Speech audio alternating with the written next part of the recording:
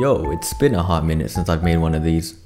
Not to worry though, during the time that I've been gone, you can be sure that I've been hard at work playing Minecraft and watching YouTube. How do you erase time, but stuff still happens in it? I've also occasionally worked on my game, which is why we're here today. And somehow we have quite a bit to talk about with tons of new features and improvements. But first, since it's been so long, let's have a quick refresher and go over what this game even is.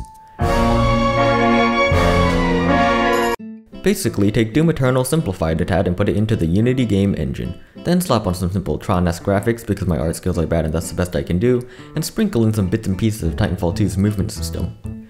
Oh, and also make sure the enemies are drunk and have detachable limbs. Stir well and bake at 450 degrees for 20 minutes, and that just about gets us to where we left off. Now then, let's talk about what I've added since, shall we? First off, we have a bit of a graphics overhaul. I've made a few tweaks to the post-processing and fixed a small issue that prevented me from adding a few effects like motion blur and ambient occlusion, which was caused by how my game uses two cameras to render things, one for the player model and one for everything else, which is pretty standard in first-person shooters. And with that fixed, I was able to, well, add motion blur and ambient occlusion, which made the game look just a bit nicer. Now, I know motion blur is a little controversial in the gaming scene and a lot of people prefer not having it at all, but personally I quite like it because when implemented well, it can really make games feel a lot smoother. And luckily for me, the motion blur in my game is implemented pretty well since Unity uses per object motion blur, which calculates how much each object should be blurred based on their velocity, just like in real life, instead of just blurring everything when you move the camera like you see in some games. But I've also gone and added a setting to turn it off for those of you who disagree. Along with that, I decided to make some actual textures, because what's the point of having fancy post-processing if it's just gonna be used to polish a turret, as they say. So I threw out the old placeholder tile textures and got to work on making some new ones. Then I remembered that my art skills sucked, which was the reason I was using the placeholder textures in the first place. So instead I went over to the Unity asset store and snagged something that looked good. But while they were slightly better looking, they still didn't really fit the look I was going for, mostly because I just applied them to a square.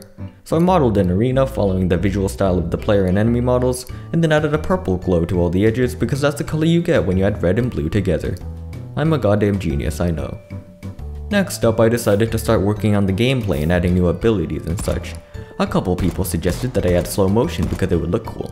I disagree and rather prefer extra fast motion since I quite enjoy the feeling of flailing around in desperation as enemies zip around me at 400 miles an hour. Sadly for me, however, I'm a YouTuber and as such merely a slave to the whims of my audience, so I gave it a shot and tried adding it in. However, somewhere down the line I made a terrible mistake in my code which ended up making the game freeze every time I went into slow motion. So I started looking into what was causing this when suddenly I had a stroke of inspiration. A new idea hit me like a train. No, a road roller. What if I just kept the game like this and said it was a feature? It just works. I know, I'm a genius. But there was another reason I decided to do this, besides my stunning intellect. You see, I had recently finished watching a show some of you might have heard of titled JoJo's Bizarre Adventure, specifically Part 3 Stardust Crusaders. And in this show, the main antagonist and best girl Dio has the ability to stop time for everyone but himself. He's also a vampire and incredibly hot, but that's neither here nor there. Anyways, inspired by this, instead of adding a slow motion ability, I added a time stopping ability, and it's pretty sick.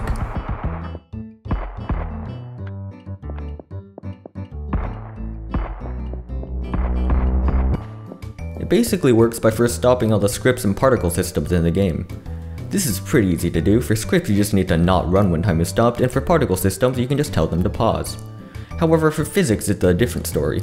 You see, while Unity does allow you to slow down and stop physics updates, it does it to every physics object in the game.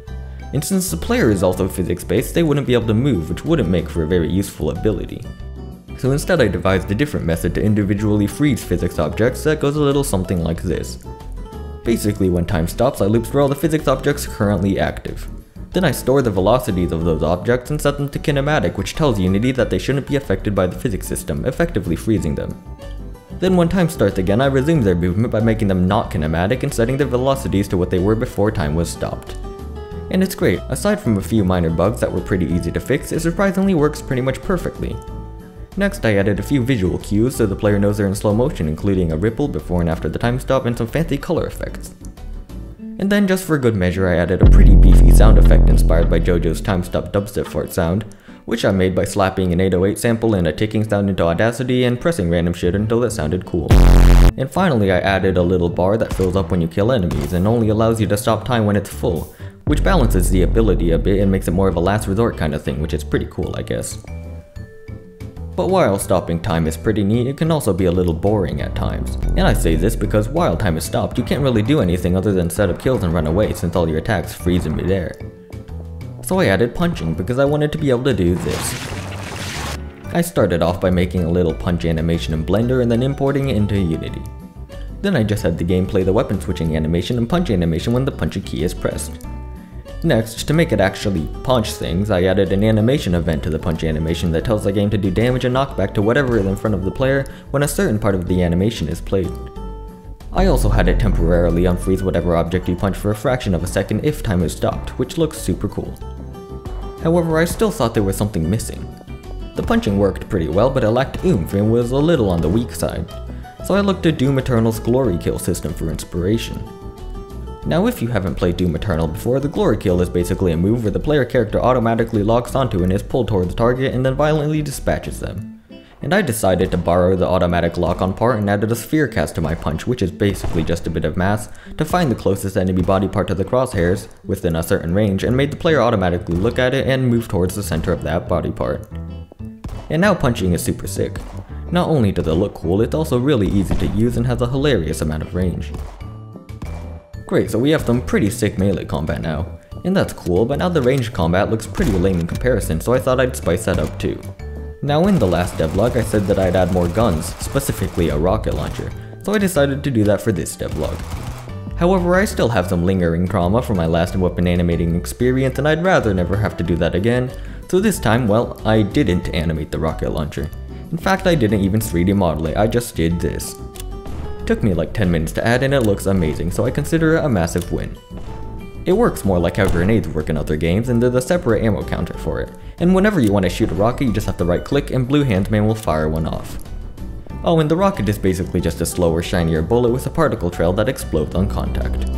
And it's pretty great, it doesn't do much damage but it has a wide area of effect, making it great for taking out crowds of weaker enemies. Also, you can rocket jump, which is a little useless considering the player already has an obscene amount of movement options, but it looks kinda cool. And while we're on the subject of guns, I also tweaked the balancing a bit of the weapons already in the game. Which doesn't really matter since the game still has a long way to go before I should be worrying about it, but I did. Most prominently the shotgun, which I switched from hit scan to projectile based so it matches the other weapons when time is stopped, and also buffed quite a bit, since it was a little weak the last time around. Now it's a lot more powerful and demolishes pretty much everything at close range. In a similar vein, I've also buffed the rifle a bit and increased the rate of fire since it was also a tad weak. But the last weapon, the revolver, is a different story. I actually realized it was a bit too powerful and had severely underestimated it since apparently it did just enough damage to one-shot like half the enemies if you hit the right body part. But nerfing weapons is lame, so instead I embraced the broken and buffed the accuracy a bit, making it pretty much a sniper. Oh, and I've also added sound effects for the weapons now. Yeah, it only took 5 months, but my game finally has sound. The process for adding these sound effects was basically finding free CC0 sound online, slapping them into Audacity, and button mashing, but it turned out not too bad. I also went and added sound effects for most of the other things in the game, like footsteps and explosions, which really make the game feel much better. There still isn't any music though, but I'll try to figure out how that works in a future devlog. Either that or I'll hit up Kevin MacLeod or something for some copyright-free classics. I can't think of any way to segue from that, so next topic, movement. I've slightly improved the movement system since the last devlog, mainly in the double jumping department. After the last devlog where I released a small gameplay demo, a lot of people mentioned how the double jumping was finicky, mostly due to how it was super hard to tell whether or not you had a double jump available, and people would often walk off platform and jump too late, using their double jump instead of their normal jump, but they didn't know that and ended up flopping when they tried to double jump again because they had already used it the first time. I first fixed the jumping too late problem by adding something called coyote time, where the player is still able to jump a few frames after they walk off a platform. A lot of platformer games do this and it makes parkour a lot easier and more enjoyable, at least if you aren't a masochist, which is great. Then I added a unique double jump sound effect and made the player's hands jerk downwards when jumping just like in Titanfall 2, to provide more feedback to the player that they've double jumped. And I think it ended up working pretty well and I'd consider the problem fixed. Another sort of fix I made was with the walking. Now it wasn't broken before, but it might as well have been because it was incredibly slow. And that's no fun, so I bumped it up by around 25% and it instantly felt a lot better and much more Doom-like. With that fix, I decided to add yet another movement mechanic, dashing, which was like most of the game, inspired by Doom Eternal. Basically, it adds a burst of speed to whatever direction you're moving in horizontally and makes you temporarily invulnerable, allowing you to dodge bullets and shit, which is cool. It also recharges every few seconds and makes the parkour even nuttier, since now you can cross absurd distances without even coming close to the ground, which I find both hilarious and horrifying, since designing levels around this will be a massive pain. But oh well, that's for future me to figure out, so I'm not gonna worry about it too much. Now that's all well and good, but so far we've only seen updates to the visuals and player mechanics. And I didn't want the enemies to feel left out, so the last thing I did was focus on upgrading them. Now I didn't actually make any changes or additions to the general look and feel of the enemies, but I did do quite a bit of work under the hood, aka the AI. Now before, the ranged enemies were pretty dumb. They would just pass fine directly to the player until they were like 2 feet away and start blasting, which didn't really make sense. So instead, I made them pass fine to a spot much further away from the player and try to maintain line of sight, which is much more tactical and very cool. They'll also pass fine away from the player if they get too close, which is also much more tactical and also very cool. But I felt that they were still a little too weak, mostly because their shots were incredibly easy to dodge. And this is because the enemy bullets travel quite slowly and the enemies aim directly at the player's current position, meaning that any amount of movement allows you to dodge them quite easily. So I went and fixed this by making them predict the player's future location based on the player's current velocity, then aim at that position instead. And this worked pretty well. Perhaps too well. Now the enemies were a bit too powerful and would be able to hit the player most of the time, even when moving really fast. So I once again took a page out of Doom's playbook and made their accuracy depend on how fast the player is moving, with the accuracy being really high if the player is just standing still and really low when the player is bouncing around at high speed. And this worked great. Enemies now aim slightly more realistically while also motivating the player to move around a lot, cause, you know, you'll get pulverized if you don't. And that just about covers what I've done to the game so far. I've also made a whole ton of tiny improvements and bug fixes, but frankly I doubt anyone cares about how I moved the camera back like 2 inches, so I'll spare you the details. But wait, the video's not over yet, and that's not just because I want to stretch this video out as much as possible for maximum ad revenue. At least not this time. Rather, there's something I need to address.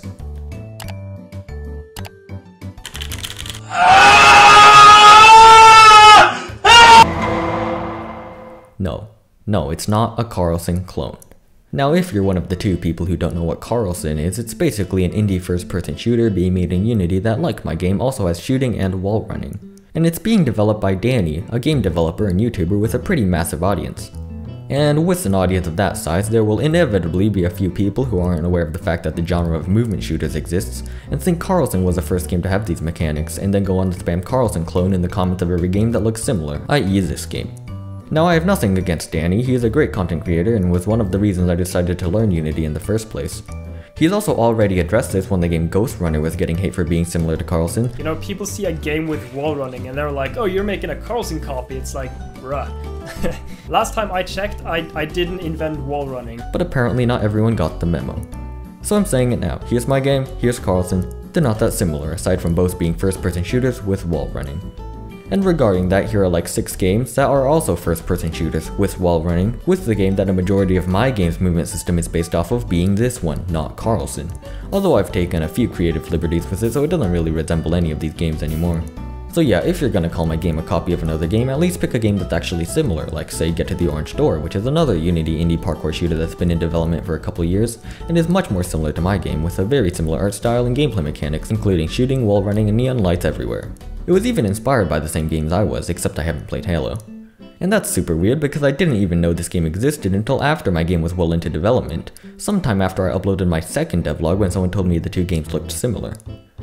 Oh, and it even had the time-stopping ability too apparently, which I fittingly only found out about a few days after I revealed my own time-stopping ability, which was kind of awkward. But then again, this game has everything from slow motion to yandere to a super hot mode aptly named ultra cold. And there's really not much I can make that Get to the Orange Door doesn't already have. Like seriously, the game is really cool, the developer is super talented, and if you have any interest in my game at all, you should definitely check it out. But that being said, I just want to clear up that I wasn't influenced by this game at all when developing my game, because, you know, I didn't even know it existed until recently. I was just inspired by the same games the guy who made it was inspired by, so many of the similarities can be chalked up to that and coincidence. Also, it isn't exactly like my game, and there are several key differences anyways. For one, Get to the Orange Door's movement and design is much more similar to Titanfall's than mine, with massive levels, a lot of momentum and speed, and mechanics like sliding, while my game leaves those out in favor of more precise Doom-like combat. And 2, my game looks like shit while Get to the Orange Door doesn't. My game is also still super early into development, and I'm constantly adding, removing, and changing things in order to make my game as unique as possible. It's just a little difficult when you're using one of the world's most popular game engines in an already saturated genre and have little art skills. but hopefully by the time a game is finished and all it's been said and done, you should be able to look at my game and go, huh, that game only looks vaguely like other games. So yeah, moral of the story. Coincidences happen, I'm not intentionally trying to copy anything other than Doom, Titanfall, and the last 3 episodes of Stardust Crusaders. My game will be a lot more unique once it's done, and check out Karlson and Get to the Orange Door if you haven't already. They're of course both similar to this game, so if you find this interesting, you'll probably like them too. Karlson devlogs are on Danny's YouTube channel, and you can wishlist Karlson on Steam. I heard he's trying to get it to number 1 on the top wishlisted charts, but personally I'm rooting for I Am Jesus Christ, a game where you play as Jesus Christ, so he'll have to settle for number 2. And you can get to the Orange Door on Steam right now, it's in early access, and the developer also has a YouTube channel. And while I'm at it, also check out a few of these games that are also pretty similar to this one and deserve more attention. There's Ultra Kill, which is a really cool fast-paced retro shooter, Bullets Per Minute, which is a first-person shooter that's like Doom but a rhythm game, and Shady Knight, a first-person sword fighting game which looks sick. Unrelated, but I also highly recommend playing Skyrim, although the game is pretty old and buggy, so I recommend trying out a few mods for added immersion. And if you've played Super Smash Bros. Before, check out Super Smash Flash. It's Super Smash but on Flash, and it has Waluigi. And yeah, that's pretty much it. If you somehow enjoyed today's episode, make sure to like, subscribe, etc. These really do take a lot of time and effort to make, and I appreciate all the support. And if you didn't enjoy it, then feel free to dislike and yell at me down in the comment section. Just try to keep it PG, there are kids here. And as always, there's a gameplay demo of the current version of the game linked below. It's exactly what it sounds like, a demo of the gameplay, and it's pretty much just a sandbox you can mess around with. But yeah, that's all from me. See y'all when my next video is done, whenever that'll be. I'd like to say it'll be soon, but every time I've said something like that, I've been terribly wrong, so I won't. But I can at least say that it'll be sometime in the future. So till then, goodbye.